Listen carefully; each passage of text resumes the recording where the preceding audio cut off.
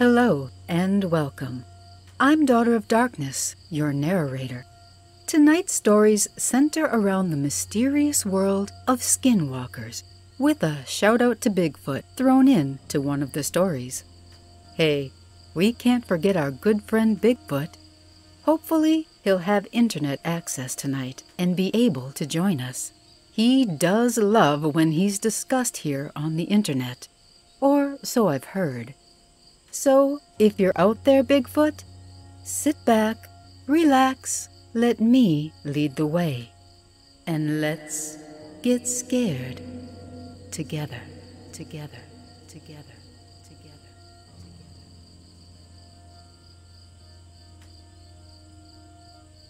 I live right next to a Navajo reservation and have made many friends with the people there my age. We like to hang out, play video games, and just do normal teenager things. I walk to my best friend's house as he only lives about a mile away from me. This isn't a long trek, and normally it only takes me about 20 minutes. I've made this trip dozens of times and have grown very comfortable with it. I know all of the people along the way, so I'm not scared or on edge. There is, however, a patch of forest about midway between our houses that I must pass through. It is a bit unnerving at times. There's always this feeling of being watched. This was a regular occurrence for me, so I tried to just tell myself to ignore it and that it was just my mind playing tricks on me. Then one day, I was at my friend's house a little longer than I meant to be. And when I left, it was already getting dark. I reached that stretch of forest right as the sun disappeared from the sky. I shivered and readied myself to begin the journey through it. I was just 10 steps in when I heard a branch snap. You know the sound, the one that screams that there is definitely someone or something there with you. I froze, not sure what to do. Should I run? Should I turn around and book it back to my friend's house? I didn't know. So I whispered, "Hello?" hearing my voice crack as the words came from my lips. I don't know why I ever opened my mouth, but it was out there, so I listened for a reply. My heart sank when the answer came back in the form and sound of my own voice. "Hello?" I started to hyperventilate, my heart pounding against my chest. "Hello?" My voice came at me again, but not from my mouth. Something was mimicking me. I wanted to run, but my feet felt cemented to the ground. I couldn't scream. I couldn't reply, as my voice echoed over and over from just a short distance away. I couldn't pinpoint exactly where it was coming from.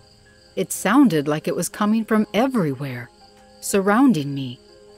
"Hello? Hello? Hello?" it repeated. "Stop it," I finally managed to say.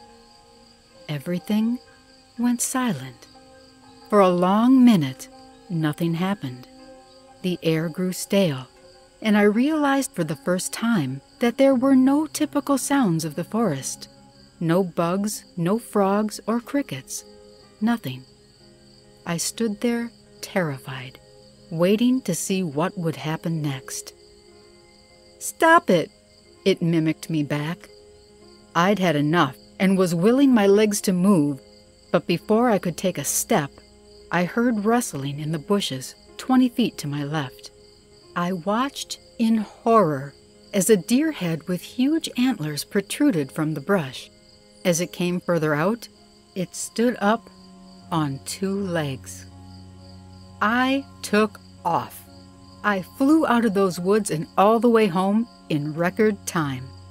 I said nothing to my mother when I got home, just went up to my room, lay down, and thought about what just happened. My mother came into my room at some point and asked me if everything was okay. I replied yes, I was just tired. I don't know why I didn't tell her. I guess I might have been afraid of her reaction. I called my friend and told him everything. He freaked out and told me that no matter what else happened tonight or what I heard, do not reply or look out of the window. Well, this terrified me even more. He said to call him in the morning and he would explain further. That first he had to speak with his grandfather as soon as possible. That night, I didn't sleep at all. I stayed awake listening for every little sound the night brought. Around 3 a.m., just as I was about to drift off, the air changed. The sounds of the night fell silent. I felt my heart begin to pound. I lay there and waited, pulling the covers up over my head like a child, too scared to move. It came after a long moment. "Hello?" I cried. It was all I could do. "Hello? Stop it!" It mocked what I had said in the woods again. It was terrifying enough when it copied what I said, but then it did something new. It called me by name.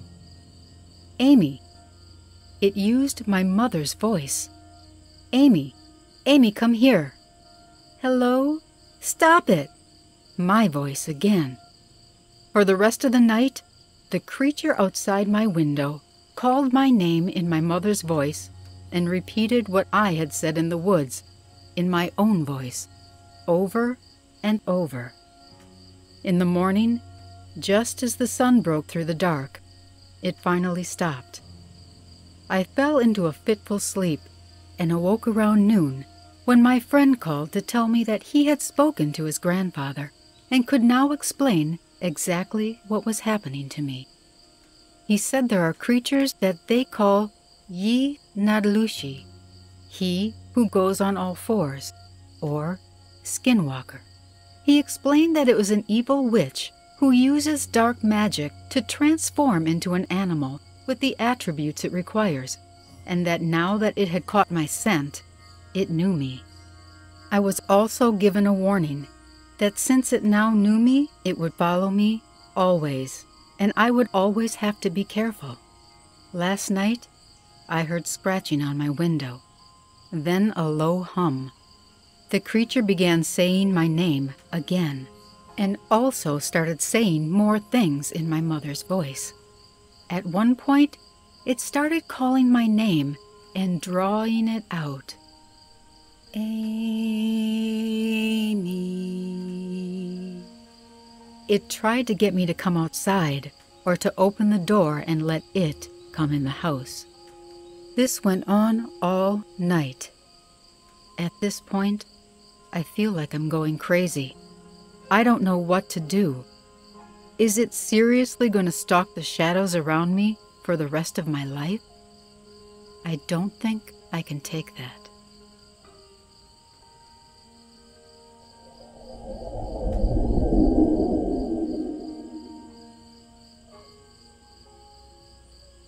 I have a story that happened to my uncle. He used to tell this story when we'd go camping, and it scared the daylights out of me every time I heard it. We're Mormons, living in Utah, and my Uncle Mark went on a church mission at the age of 19. They sent him to an Indian reservation in Arizona. They paired him up with a companion named Carl. When they first arrived, there was a huge rift with the locals on the reservation about them being there. Many of them didn't want my uncle and Carl staying on the reservation. Eventually they came to a compromise, and they said they could stay on the outskirts of the property in a trailer.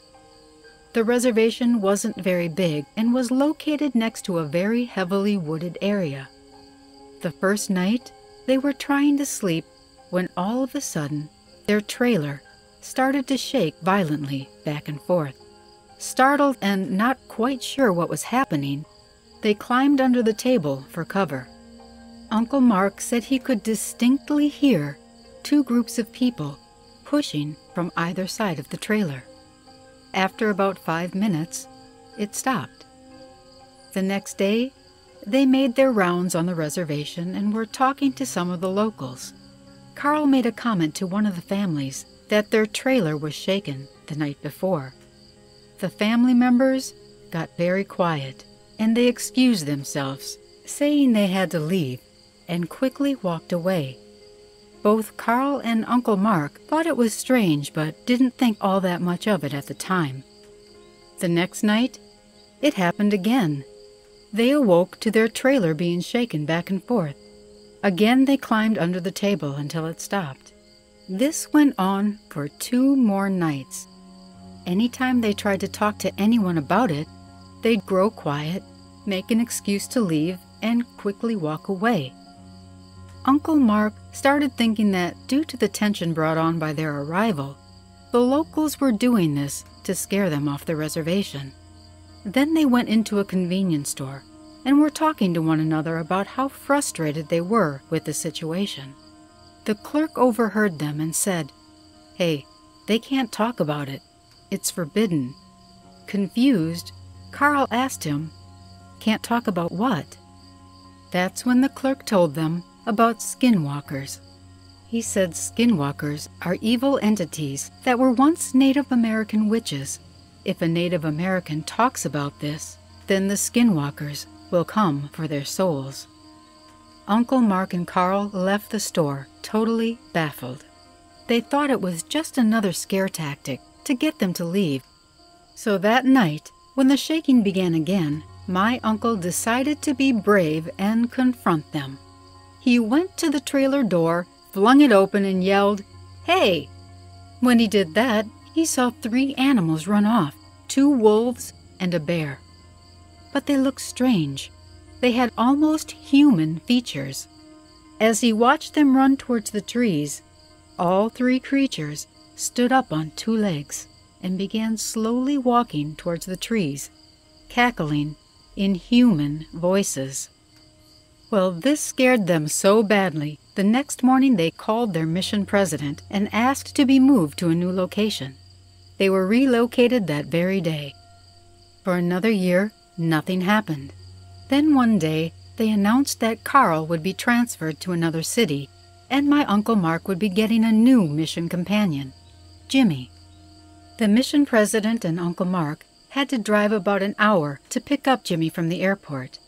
The road they traveled went right through the boundaries of the reservation. They arrived at the airport around 8 p.m. and met Jimmy. Then they prepared for the long ride home.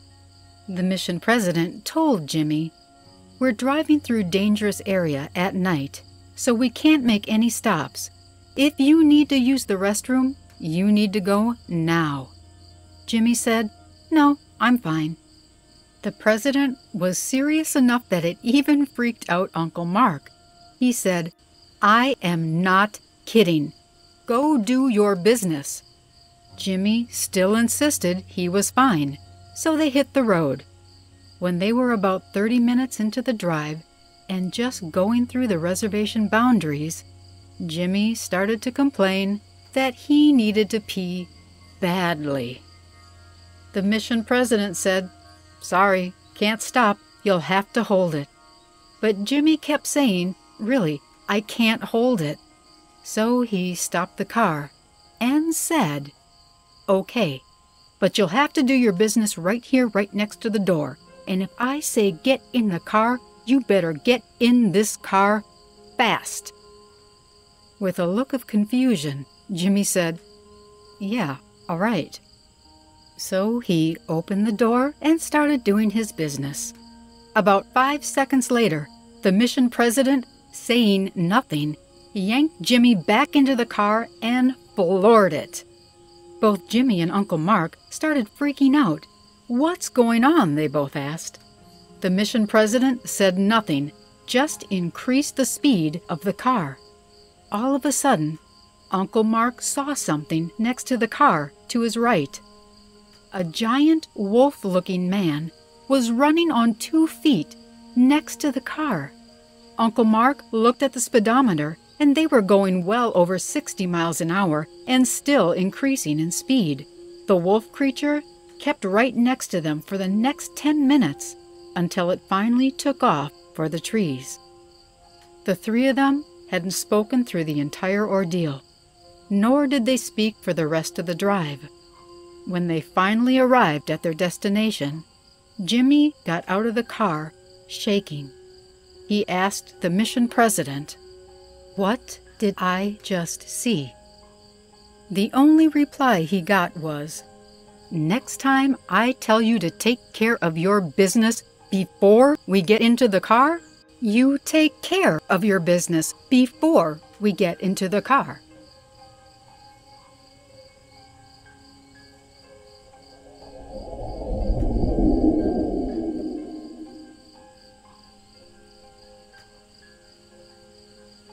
I've been reading a lot of Skinwalker experiences on Reddit lately. Since I am a paranormal investigator who actually goes out into the field searching for these creatures, I decided to share my own encounters. One that we strongly believe was a Skinwalker, and later, a different encounter with Bigfoot. I have some friends near Shiprock, New Mexico, that are big time into researching about Bigfoot and Skinwalker sightings. They've been featured on shows like Finding Bigfoot, Coast to Coast AM, countless podcasts talking about the paranormal, and on several History Channel programs. These people are the real deal. A few years ago, my wife and I were on vacation, and part of our trip involved driving through their town. So we took advantage of the opportunity and decided to spend a few nights hanging out with them. We met up, went to dinner, and talked about our personal paranormal experiences and their recent Bigfoot and Skinwalker sightings. I wanted to experience searching for Skinwalker evidence myself, so during the course of our conversation, I asked if they would be willing to take me out into the fields the following night to help search for these elusive creatures. Being that most of them are Native Americans, they were very hesitant, and only one of them, my buddy, agreed to it. The rest of the group decided to meet me on my final night there to take me to look for a Sasquatch instead. The following day, my friend arrived at my hotel to pick me up around 5 p.m. We must have driven about an hour and a half out of town, mostly on dirt roads, to a place most locals knew to have Skinwalker activity. By the time we reached the location, everything was dark. He shut the truck off and, as with most paranormal investigations, we sat and waited, trying to listen for anything out of the ordinary. For the most part, it was quiet. Other than a bunch of annoying crickets making noise, nothing much was happening. My buddy told me about his recent sightings and his own encounters with these medicine men. Long story short, after about an hour, he told me to get out of the truck, walk to the front, and try to listen out for anything strange. He said if something happened, he would immediately turn the truck lights on and illuminate whatever might be there. Basically, he wanted to use me as human Skinwalker bait. I was hesitant for a moment, but since I had a weapon on me, I thought it would be okay. But I also knew that bullets wouldn't do a thing to a Skinwalker unless they were blessed and had a specific type of white powder on them, and mine didn't.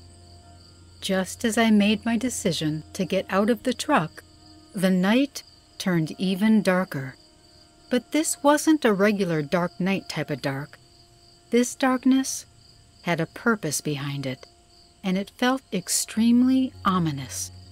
It also got very cold, and we both noted that the crickets had gone quiet. After hesitating for a bit, I decided to open the truck door and get out. But before my foot even touched the ground, we heard a loud whistle. Now, this wasn't a distant whistle. This was right next to us, and it sounded like it was inside of the cab of the truck with us. Obviously, I thought someone had snuck up on us, or that my buddy was trying to mess with me. But when I turned to look at him, he had gone completely white. The expression on his face had totally changed. Seeing him that afraid put me on high alert. I tried to snap him out of it, but he seemed frozen. The whistling continued, and I was screaming at my friend at this point. Eventually, he came to his senses and began to react to what was happening around us. He then immediately turned on the truck. We grabbed our flashlights and looked all over the place to see what it was, but of course, we found no one. Feeling nervous, we decided to leave that place right away. The next day, he and a few of his friends picked me up again at the hotel to take me to search for Bigfoot near Shiprock Mountain. While investigating, we found what's known in the field as a Bigfoot nest. Inside the nest were tons of dried-out, eaten animal carcasses and bones, mostly deer.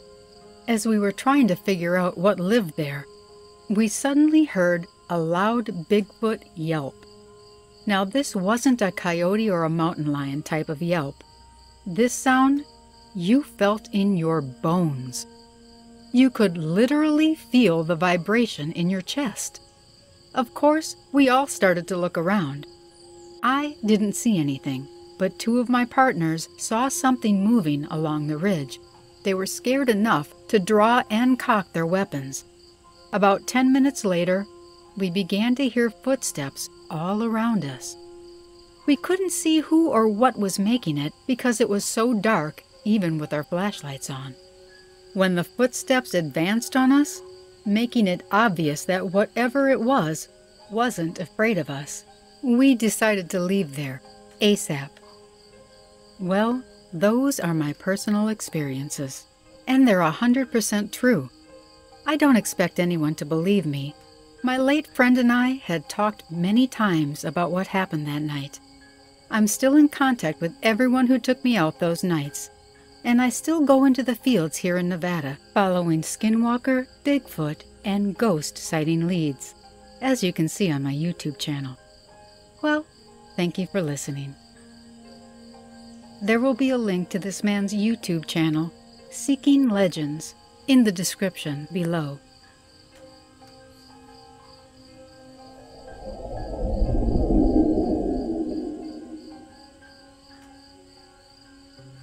This happened last week while I was camping in northern Utah.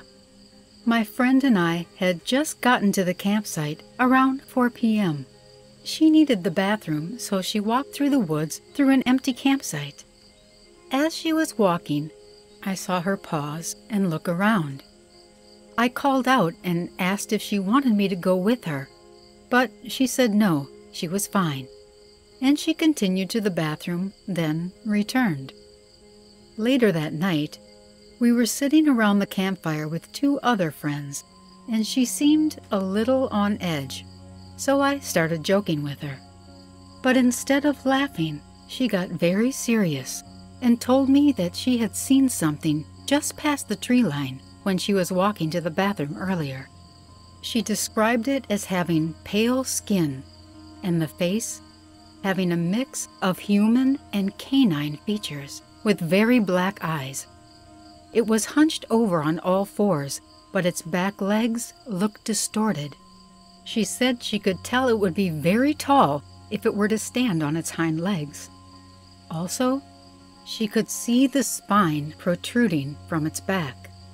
While telling her little sister about it later, she added that while she was up there by the tree line, it had walked directly in front of her, stopped, and stared at her. Her sister said it was most likely a coyote, a wolf with mange, or a hairless bear, although bears aren't really common up here. But what she described was very humanoid, so I'm not sure it was just a weird-looking canine or a cryptid, southwest or otherwise. I kinda wish I had seen it, but I'm also kinda glad I didn't as well. I personally don't know what to think. If anyone could shed some light on this, or lives up here and has seen something similar, please let me know.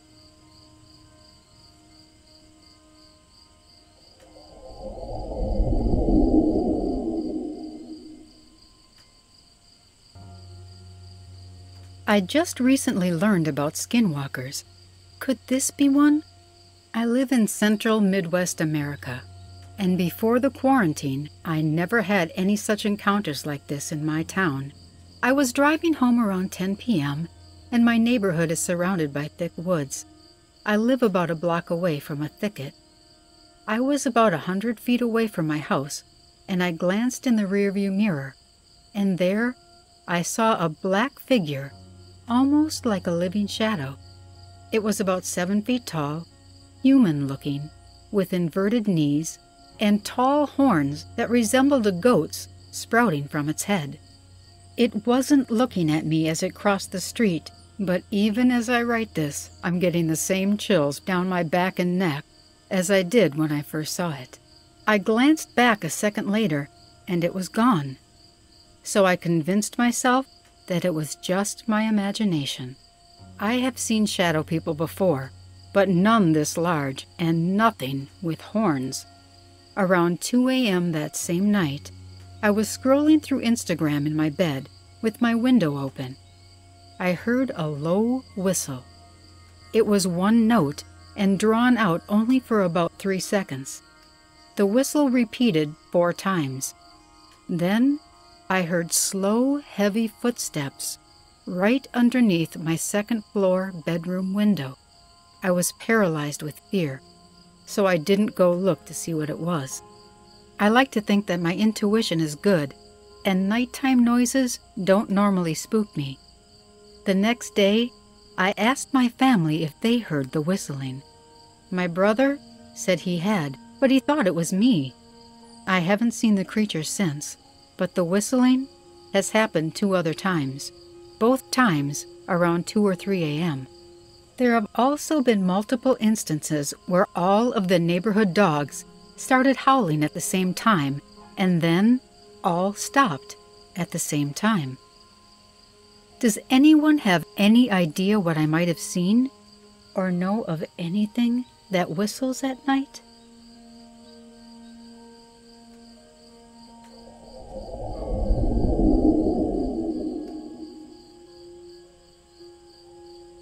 Well, those were horrifying stories, weren't they? That mission president from the second story was like every mother out there, warning kids to use the bathroom before getting into the car. And Jimmy was like every kid, swearing that he's fine, then 5 minutes into the trip, needs a pit stop. What is it about cars that shrinks people's bladders? Now there is a mystery for the ages. On a serious note, I would like to thank every one of you for listening tonight and for your continued support. It means the world to me. You really don't know. It means the world. And if you stop by for a listen and haven't subscribed yet, I invite you to do so. And hit that notification bell so you'll be reminded to join us here every week. It's always a party when you're here. So, until next time, stay scared, my friends, and please, do your business before you get in the car.